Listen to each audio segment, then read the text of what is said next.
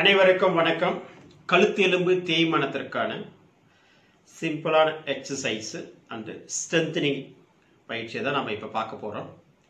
நான் லாஸ்ட் வீடியோவில் இந்த கழுத்து எலும்பு எதனால் வருது, அதுக்கான மெயின் காஸ் என்ன, ரிஸ்க் ஃபேக்டர்ஸ் என்ன, எப்படி டயக்னோசிஸ் பண்ணலாம், அக்குபஞ்சர் மருத்துவத்தில் இதுக்கான 5 மெத்தடில் இதை டயக்னோசிஸ் பண்ணி நம்ம ட்ரீட்மெண்ட் பண்ணி இயற்கை மருத்துவத்திலையும் குணப்படுத்தலாம்னு சொல்லியிருந்தேன்.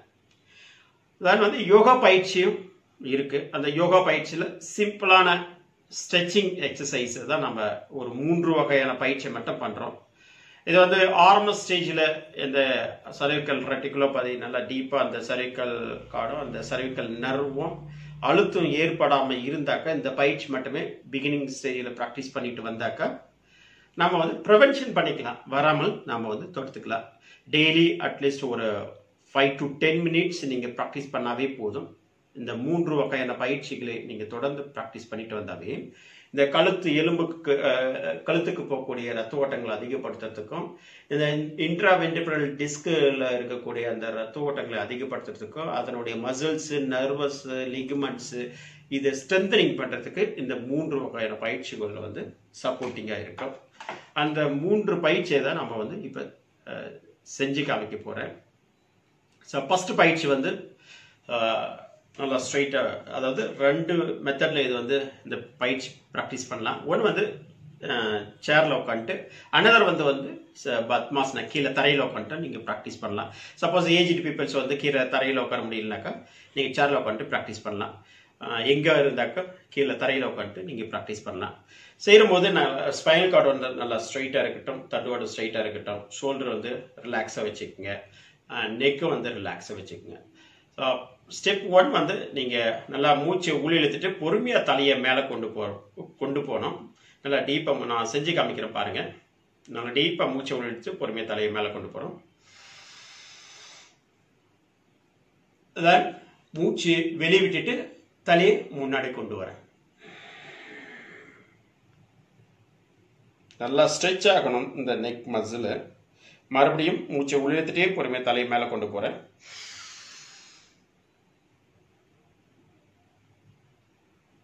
மூச்சு வெளிவிட்டு ரிட்டர்ன் கொண்டு வரேன்.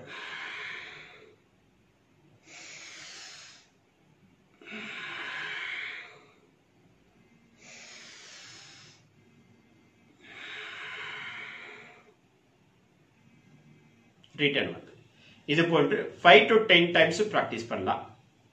ஸ்டெப் 1 அதுல டர்ன் பண்ண ரைட் அண்ட் லெஃப்ட் ஷோல்டர் ரிலாக்ஸா வச்சுக்கோங்க. ரிலாக்ஸா வச்ச பிறகு பொறுமையா பிரீத் அவுட் பண்ணிட்டு மூச்சை வெளிவிட்டு ரைட் சைட்ல then breathe in, breathe out,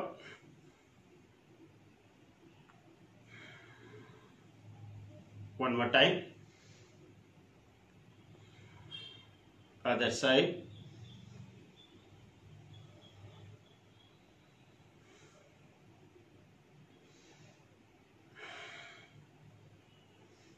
இது போல 5 to 10 டைம்ஸ் பிராக்டிஸ் பண்ணோம். இதான் ஒரு set. Step 1. Step 2 neck strengthening exercise. Neck strengthening right ஹேண்டை நான் யூஸ் பண்றேன். ரைட் ஹேண்டுடைய உள்ளங்கை பகுதியை காதுக்கு மேல, ரைட் ஹேண்டுடைய காதுக்கு மேல சப்போர்ட் பண்ணி ஆப்போசிட் போர்ஸ்ல நான் பிரஸ் பண்ண போறேன். கையை தலையை நோக்கியும், தலை கையை நோக்கியும் ஆப்போசிட் போர்ஸ்ல நான் அழுத்தம் கொடுக்கிறேன். ஒரு 10 செகண்ட் நான் செஞ்சு காமிக்கிறேன் பாருங்க. நல்லா ஸ்ட்ரைட்டா வச்சுக்கோங்க. நெக்கும் ஸ்ட்ரைட்டா இருக்கணும், தலையும் ஸ்ட்ரைட்டா இருக்கணும். Now start. 1 2 3 4 5 6 7 8 9 10. ரிலீஸ். அதே போல லெஃப்ட் சைடு ஆப்போசிட் சைடில் ஃபோர்ஸ் பண்றேன். 1 2 3 4 5 6 7 8 9 10. ரிலீஸ். அடுத்தது ஃப்ரண்ட். 2 உள்ளங்கையும் நெத்தி பகுதியில் வச்சுக்கோங்க. ஆப்போசிட் சைடில் ஃபோர்ஸ் பண்ணுங்க. தலை உள்ளங்கையை நோக்கி அழுத்தணும். உள்ளகை ஆப்போசிட் சைடு நெத்தியை நோக்கி அழுத்தணும், ப்ரெஸ் பண்ணணும். ஸோ ஸ்ட்ரைட்டாக தான் இருக்கணும் பாடி. ஸோ நெக்கு மட்டும் தான் ஸ்ட்ரெச் ஆகணும். 1 2 3 4 5 6 7 8 9 10. ரிலீஸ். 10 செகண்ட் முடிஞ்ச பிறகு ரிலாக்ஸ் பண்ணிக்கோங்க. அதே போல் பேக்கு 2 கையும் லாக் பண்ணிக்கோங்க. 2 கையினுடைய ஃபிங்கர்ஸ் லாக் பண்ணிட்டு பின்னாடி தலையினுடைய பின்னாடி லாக் பண்ணிக்கோங்க. இப்போ ஆப்போசிட் போர்ஸில் நீங்கள் வந்து அழுத்தம் கொடுங்க. ஸ்டார்ட். 1 2 3 4 5 6 7 8 9 10. ரிலீஸ். இதுதான் ஒரு செட்டு. இது வந்து செகண்ட் ஸ்ட்ரெச்சிங் எக்ஸசைஸ். மூன்றாவது பாருங்க. ஸோ ரைட் ஹேண்ட் வந்து மேலே கொண்டு போகிறேன், லெஃப்ட் சைடு. ரைட் ஹேண்ட் வந்து லெஃப்ட் சைடு கொண்டு போகிறேன், லெஃப்ட் சைடு காதுக்கு மேலே. இப்போ ஆப்போசிட் சைடில் நான் ஃபோர்ஸ் பண்ணி தலையை மேலே தூக்குறேன், கையை கீழே அழுத்துறேன். Sir 10 counts.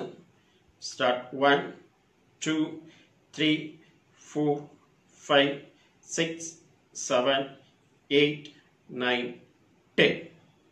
ரிலாக்ஸ். அதே போல அதர் ஹேண்டை யூஸ் பண்ணி ரைட் சைடு லாக் பண்ணிட்டு ஸோ ஆப்போசிட் போர்ஸில் நான் தலையை ப்ரெஸ் பண்ணுறேன். 1 2 3 4 5 6 7 8 9 10. ரிலீஸ். ஸோ இது ஒரு செட்டு. ஸோ இந்த 3 வகையான பயிற்சிகளை நீங்கள் அந்த cervical spondylosis பிகினிங் ஸ்டேஜில் இருக்கும்போது நீங்கள் வீட்டில் ப்ராக்டிஸ் பண்ணிட்டு வந்தால் நெக் மசில்ஸ் வந்து நல்லா ஸ்ட்ரென்தனிங் ஆகும். சைடில் உள்ள மசில்ஸு, பேக்கில் உள்ள மசில்ஸு நல்லாவே ஸ்ட்ரென்தனிங் ஆகும். இது கழுத்து வலி உள்ளவங்க மட்டும் தான் செய்யணுன்றது கிடையாது. கழுத்து வலி இல்லாமல் இருந்தாலையும் நீங்கள் மார்னிங் எந்திரிச்ச உடனே ஒரு ஸ்ட்ரெச்சிங் பயிற்சி போல் நீங்கள் ஒரு 5 to 10 மினிட்ஸ் நீங்கள் ப்ராக்டிஸ் பண்ணுங்கள். இது இந்த 3 வகையான பயிற்சியும் 3 டைம்ஸ் வந்து நீங்கள் ப்ராக்டிஸ் பண்ணுங்கள். ஸ்டெப் 1 ஒரு சைக்கிள் வந்து அப் அண்ட் டவுனு சைடு கொண்டு போகிறோம், இதுதான் ஒரு சைக்கிள். இது 3 டைம்ஸு.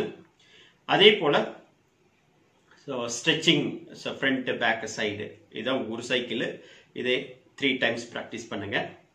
தென் தேர்ட் பயிற்சி வந்து தலைப்பகுதியை பிடிச்சிட்டு ஆப்போசிட் சைடில் வந்து போஸ்ட் பண்ணுறது, அதை 3 டைம் நீங்கள் ப்ராக்டிஸ் பண்ணுங்கள். ஸோ இவ்வாறு நீங்கள் ப்ராக்டிஸ் பண்ணும்போது இந்த நெக் மசில்ஸ் வந்து நல்லா ஸ்ட்ரென்தனிங் ஆகும். தென் வந்து அந்த இன்ட்ராவென்ட்ரிபிரல் டிஸ்க் வந்து இப்படி தான் இந்த பொசிஷனில் தான் இருக்கும். இந்த கேப் அந்த லெவலுக்கு ஒரே ஈவனாக இருக்கும். ஸோ அப்போ வந்து நல்லா ஸ்ட்ரெச் பண்ணி இது பண்ணும்போது இங்கே உள்ள லிகமெண்ட்ஸு, மசில்ஸு, ஜாயிண்ட்ஸு, டிஸ்க்கு இது எல்லாமே நல்லாவே ஸ்ட்ரென்தனிங் ஆகும். அதனால் நீங்கள் நல்லா ப்ராக்டிஸ் பண்ணுங்கள்.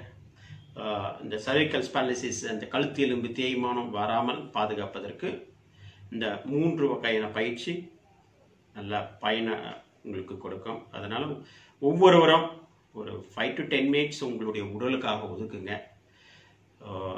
இவ்வாறு நீங்கள் ப்ராக்டிஸ் பண்ணுற போது ஸோ ப்ரிவென்ஷன் பண்ண முடியும். இது வந்து ஆரம்ப ஸ்டேஜில் உள்ளவங்க தான். அதே வந்து நல்ல சிவியராக cervical spondylosis 3rd ஸ்டேஜ் இருக்குது, ஆஸ்டியோபைட் இருக்குது, அல்லது cervical reticulopathy இருக்குனாக்க இந்த பயிற்சி ப்ராக்டிஸ் பண்ணுற போது வலி வந்து அதிகமாகிடும். அதனால் நீங்கள் மருத்துவர்களை அதுபோல் அது கண்டிஷனில் வந்து தேய்மானம் அதிகமாக இருக்குது, ரேடியேட்டிங் பெயின் அதிகமாக இருக்குன்னா அந்த பயிற்சி பண்ண வேண்டாம். அதுக்கு முன்னாடி வலியை குறைச்சிட்டு டாக்டருடைய இயற்கை மற்றும் யோகா மருத்துவருடைய ஆலோசனைப்படி நீங்கள் வந்து ப்ராக்டிஸ் பண்ணுங்கள். இந்த வீடியோ வந்து உங்களுடைய விழிப்புணர்வுக்காக இயற்கை மற்றும் யோகா மருத்துவம் மூலமும் cervical spondylosis வந்து குணப்படுத்த முடியும், கட்டுப்படுத்த முடியும், ப்ரிவென்ஷன் வராமல் தடுக்க முடியும். இந்த 3 மெத்தடில் இது வந்து மிகவும் பயனுள்ளதாக இருக்கும். ஒரு அவேர்னஸ்க்காக தான் இந்த வீடியோ போட்டிருக்கேன். மீண்டும் ஒரு நல்ல தலைப்புடன் பார்ப்போம். நன்றி, வணக்கம்.